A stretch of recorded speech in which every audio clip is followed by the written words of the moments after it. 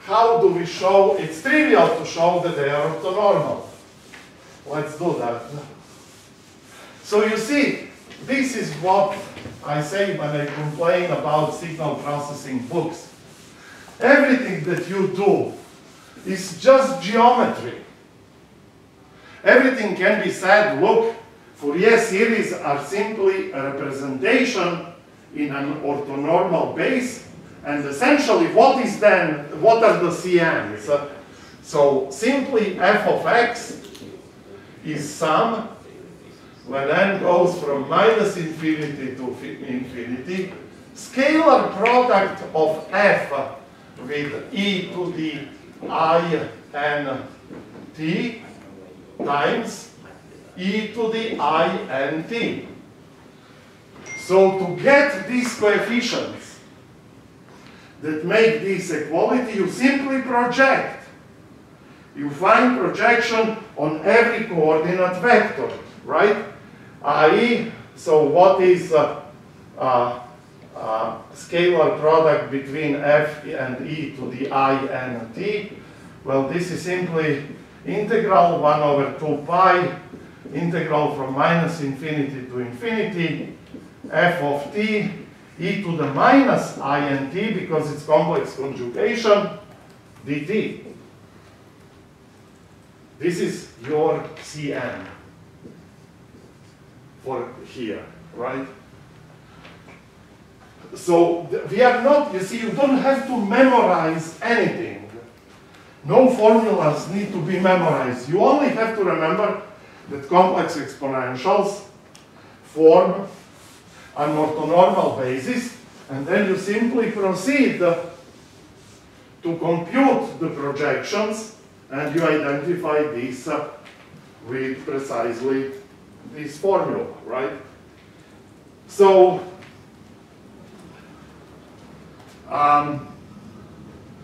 what did I want to say and now forgot? So this is why Fourier series of any decent function converges to the function simply because it's a decomposition, it's a representation of the vector f of x in an infinitely dimensional space in which, you see here, before we had a sum. Here, of course, the sum becomes infinitely refined, right? If you increase the number of points in discrete Fourier transform, the fundamental frequency becomes 2 pi divided by n. So smaller and smaller and smaller, which means that the sinusoids become denser and denser and denser, and eventually they become just continuous. So let us now see what this is good for. So you can see kind of also in my lecture notes historical account about that related to vibrating stig and this transmission of heat propagation. Okay, so this gives you representation on things that are periodic. But in real life, most signals, like for example my speech, they are not periodic. So the question is, what do you do? How do you represent a non-periodic signals, right? Well, to do that, you simply make now this time even this sum infinitely refined. Yes? Oh, sorry, I thought someone was about to ask something.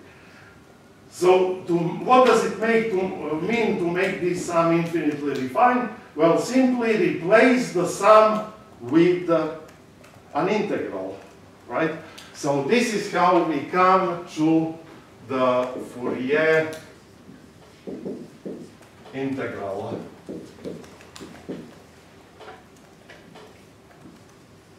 Right? So, what is the Fourier integral? So Fourier integral f hat of omega is simply the projection of your function onto the frequency equal omega. So it will be 1/2. Okay, now this normalization constant, let's then do just integral from minus pi, from minus infinity to infinity.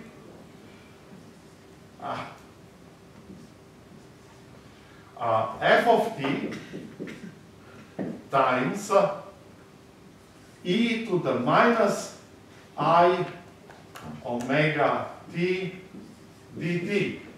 So what is the scalar product here? So here scalar product of f and t and g, so non-periodic functions is defined as integral from minus infinity to infinity f of t g of t conjugate dt. So what is actually this scalar product? It's pointwise product of functions averaged over time, right?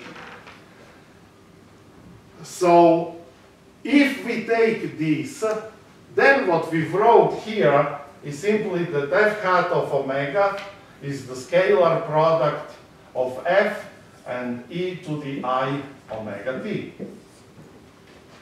Well, if this is the case, if it's scalar product to this, then you should expect to have the reconstruction just as in the discrete case, namely f of t should be now equal, and okay, now this annoying 1/2 pi comes from the fact that I didn't put 2 pi in the exponent. And electrical engineers prefer not to put the exponent, even though if you put the exponent, these normalization factors disappear. But let's keep it as it's in signal processing book. So essentially, f of t is back integral of f e to the I omega t, right, times e to the I omega t d omega, right? So this integrates, so this is the projection, but it's projection on uncountably many sine waves. But nevertheless is a projection. So, which is of course just a shorthand for this. We called this f hat of omega, right? Here it is. So we get the formula integral from minus infinity to infinity f hat of omega e to the I omega t dt. So this is now putting back. So this does analysis. This finds the coefficients. And then inverse Fourier transform turns back the coefficients for each harmonic back into the original function. So it's a straight out. Isn't the range minus pi to pi? Oh, sorry. This is the range is minus. Well, okay. Now this requires a little bit of explanation. This actually works regardless of what f is. But there is a special class of functions. So this is the formula actually works for whenever both of these functions are L2 integrable. If, so this works if both f hat of omega integral of this squared d omega and integral of f of t squared dt, if both of them are smaller than infinity. Now, of special interest in engineering are the functions where this guy has one important property. What is this guy? This guy tells you the projection of your signal to this harmonic. So it tells you how much amplitude this harmonic has. The most important functions in engineering have such a projection non-equal to 0 only within a bounded range. For example, for sound, I cannot hear anything past 20 kilohertz. So for all practical purposes, I can assume that the bandwidth of sound is from 0 to 20 kilohertz. And outside of that, it's equal to 0. Simply because I cannot hear it, I can concentrate only on the part. So theoretically, the sound spreads on infinitely many frequencies, but because also when you do radio transmission, our oscillators can oscillate only up to certain bandwidth. So for engineering, so most important case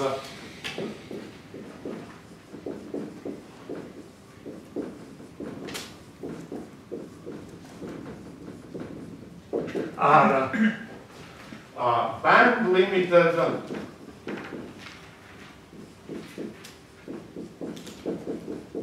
functions are actually, let's call them signals. Of finite energy.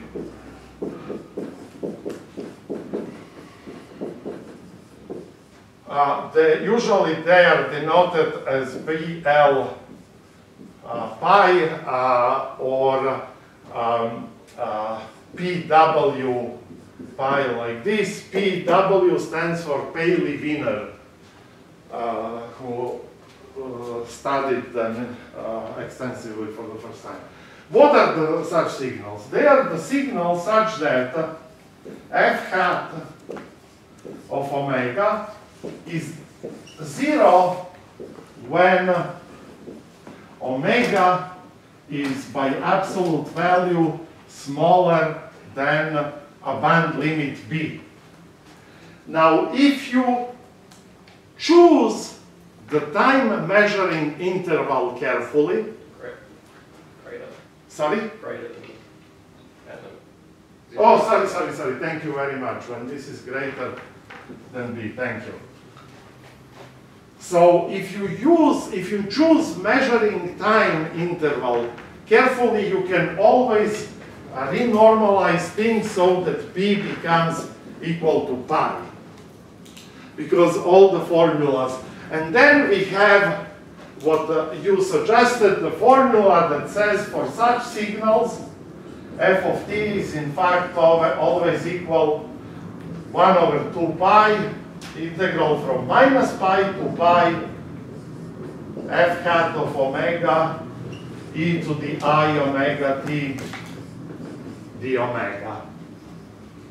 So what is this f hat of omega? Its absolute value tells you how much of this particular frequency is present in the, say, sound. Its argument just shifts the sinusoids left and right a little bit, right?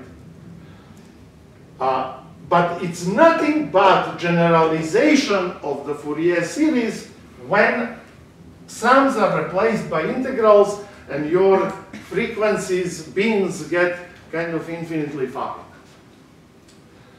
Now, these guys that have this property have another fundamental property that allows your compact disc player to work. Namely, the fundamental theorem here that is unjustly called Shannon sampling formula.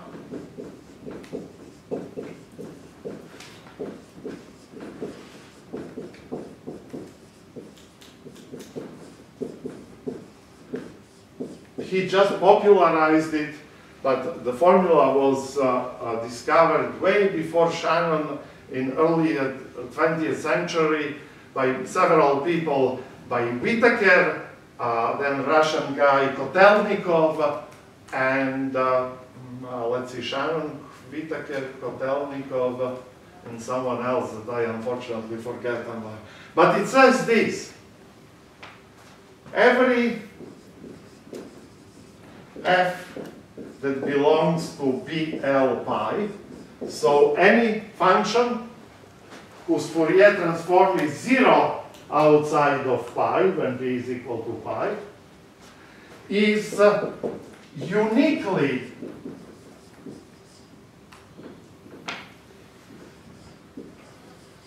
determined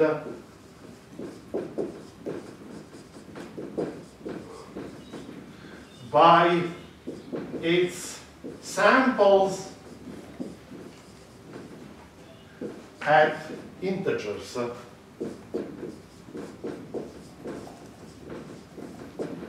I.e., if I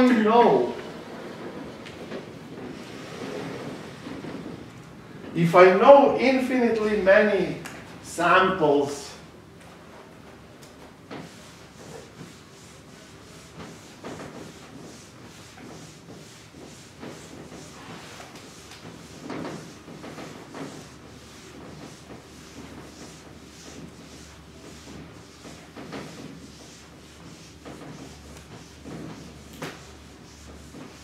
so if I know what the following are, so if you have, say, a sound wave, and I sample it at integers, so this is 0, 1, 2, 3, 4, and so forth. So I know what, and of course also in the negative direction, f minus k dot dot dot, f at -1, f at 0, f at 1, f at k dot dot dot. So if I probe the values, if I have some device, which is of course called analog to digital converter, that every so often in uniform pulses takes the measurement. How often do I have to take the measurements? Well, let's see, if I have integers 0, 1, 2, and my band limit is pi, right, then sine of pi t is, will be 0 at integers. So it means that I have to sample twice the frequency of the highest component, right? So if the band limit is 20 kilohertz, I have to sample at least 40,000 times a second. And of course, in practice, for practical reasons to avoid something called aliasing, we sample at a higher rate of how much? What's the rate for CD players? 44.1, exactly. So about 10% higher than what's absolutely necessary. Okay. Now, why is this? This allows CDs to work, because you cannot store continuous time signal. But you can, in fact, store the outputs of your analog to digital converter. Excuse me. So then this theorem not only says that there is a unique sound, but it actually gives you the way to reconstruct it. Okay? Now, why would this be true? Well, this is true because of what? What do you think? It is true because of this. The content of the theorem, this theorem here, is this picture and nothing more. Let's see it. Okay. Since we assumed that f hat of omega is equal 0 for absolute value of omega bigger than pi, we can extend f hat of omega periodically, right? So if this is, well, now you see, this is a complex valued function, but I draw it into the, what can I do, right? It should be a real and imaginary component, but you can just say we plot a real part, then it should look like this, and then I can simply extend it periodically, or simply I can say any function between minus pi and pi is representable by Fourier series, right? Because we just saw that Fourier series in fact form an orthonormal basis. So f hat of omega, right, can be represented as sum n equals from minus infinity to infinity, projection of f hat of omega to the harmonic e to the I n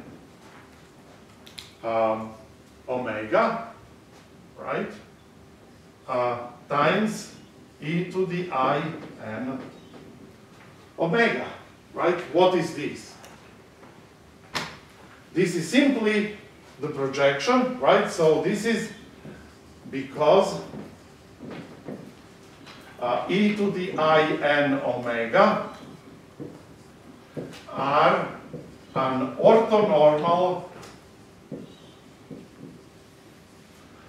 basis for functions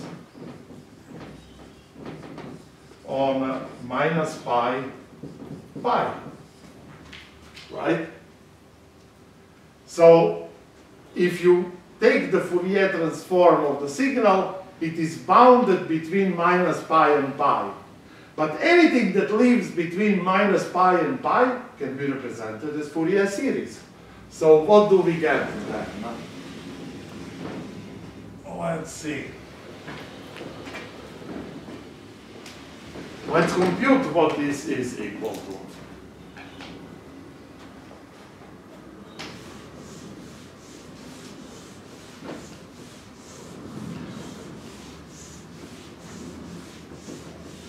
So notice, all what we are doing, we are just going in around and around and around this picture and just computing things given what is the notion of projection, what is the scalar product. But no other concept has entered the picture at all whatsoever. It's just this. In an orthonormal basis, any vector is linear combination of the basis vectors weighted by the projection on that vector. So what does this mean? Well, let's compute this. So we have f hat of, okay, so let's compute it. So we want to compute the scalar product of this and e to the I omega, I n omega. Well, this product is 1 over 2 pi, right? Integral between minus pi to pi of f hat of omega. I have to complex conjugate this, e to the minus I n omega, the omega. But what is this? The inverse. That's exactly the inverse Fourier transform. We know the following, that f of t by inverse formula is 1 over 2 pi integral from minus pi to pi f hat of omega e to the I omega t d omega. So if I take this and I write it as follows, 1 over 2 pi, integral from minus pi to pi, f hat of omega, e to the I times minus n times omega d omega. What is this? What do I have to substitute here for t? Minus n. Minus n. So this implies that f of minus n is precisely f hat of omega e to the I omega I n omega. So notice, this means that my Fourier transform f hat of omega has been written in the following manner. F at minus n e to the I n omega, right? So here is an amazing fact about band-limited functions.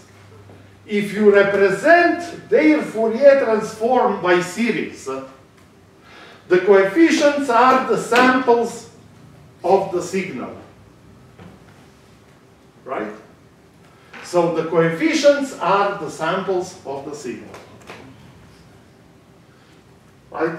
So what have we used so far? Nothing. We used only this picture and the definition of a scalar product. The rest came out by itself. This is why you cannot forget these things, or simply because you remember only the picture and definition of scalar product, and you simply compute. Everything else is simply comes from there automatically. Okay, so now what we can do, we can substitute this in the definition of the Fourier transform. Let's do that.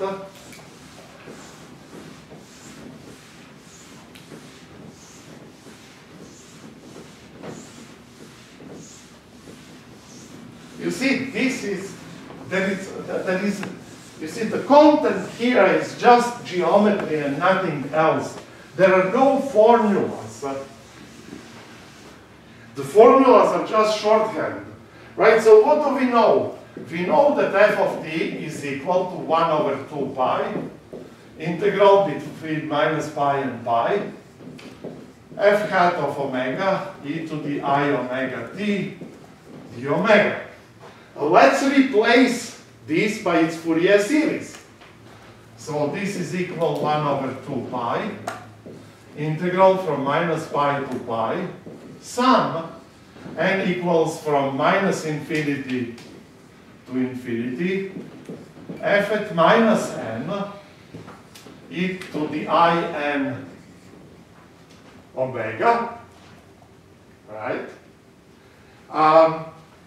Times, so this whole thing, right? That's my f hat, right? This is just f hat of omega represented as Fourier series times e to the I omega t d omega. So what do you think, what am I going to do now here? When you have an integral of a sum, You want to exchange. you want to exchange. Mathematicians would like me to prove uniform convergence and things like that. We are engineers. We just do stuff and hope for the best. Okay, so we get that this is equal to 1 over 2 pi. Okay, I'll write it like this. Sum n equals from minus infinity to infinity, right? And then I have f at minus n, right? And then I have e to the I omega t plus n. Let me see, am I missing something? Your integral sign. Yeah, integral sign from minus pi to pi e to the I n omega t, and just here d omega, right? Now this is awkward with this minus here, so I'll introduce minus n is equal to a new summation variable k, right? Since this goes from minus infinity to infinity, k will also go from minus infinity to infinity, just in the opposite order, but that's the same at the sum. So this is then sum, let me be super pedantic and write k equals from minus infinity to infinity, f at k, e to the I omega, and here I'll have t minus k d omega, and here is the integral from minus pi to pi, and darn, I forgot 1 over 2 pi, sorry. 1 over 2 pi f of k times 1 over 2 pi. But this you can explicitly integrate. Just exponential function.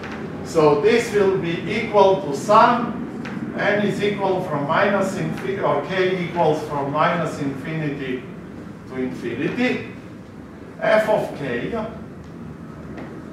and times, what is this integral? Well, this integral is e to the I omega t minus k divided by let's see, we are integrating with respect to omega, so free thing is t minus k, right? Evaluated from minus pi to pi, divided by, multiplied by 1 over 2 pi, right? So what happens? Imaginary parts cancel out, right? Because sine and minus pi is minus sine at pi, right? So this will be then equal sum, k equals from minus infinity to infinity of, because of I here, actually, okay, let me then do it honest to God. So this will be, it will be cosine pi t minus k, right? Plus I sine pi t minus k minus cosine minus pi t minus k plus I sine minus pi t minus k, and then the whole thing, right, has to be divided by I times 2 pi. Okay, so let me put it here, 1 over 2 pi. Right, so now what happens? This cancels this, because these two are equal, but you have minus sign here. And this minus sign goes out and turns this into plus.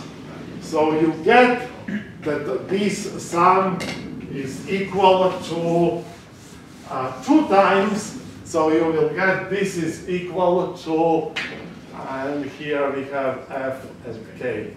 So equals, so we will have 1 over 2 pi, well, let me write it, sum, k equals from minus infinity to infinity, f of k times 1 over 2 pi times 2 times sine pi t minus k divided by what? By t minus k, right? Because i's cancel on top and the bottom, right? This divided by I times t minus k, right? This will cancel this I, and you get only this, and then this and this cancels out, and you get that this is sum, k equals from minus infinity to infinity, f of k this function pi becomes here, has a name, and it's called sinc. Sometimes it includes pi, sometimes it doesn't. Let me use it like this. Electrical engineers usually include pi here, so you wouldn't write it. And this is the famous Shannon reconstruction formula. It allows you to tell what's the value of your function, right? This is your f of t. In any point in between samples using this interpolation, right? And how did we get it? You see, it's very simple. It's a band-limited function. Fourier transform lives between minus pi to pi. Expand it in Fourier series, and it turns out the coefficients are just samples of the signal at integers. Replace it in the Fourier transform, you integrate, and things pop up. This function comes just from the integral. So all what we did is use definition of scalar product, definition of Fourier integral, and the little picture. And that's it, right?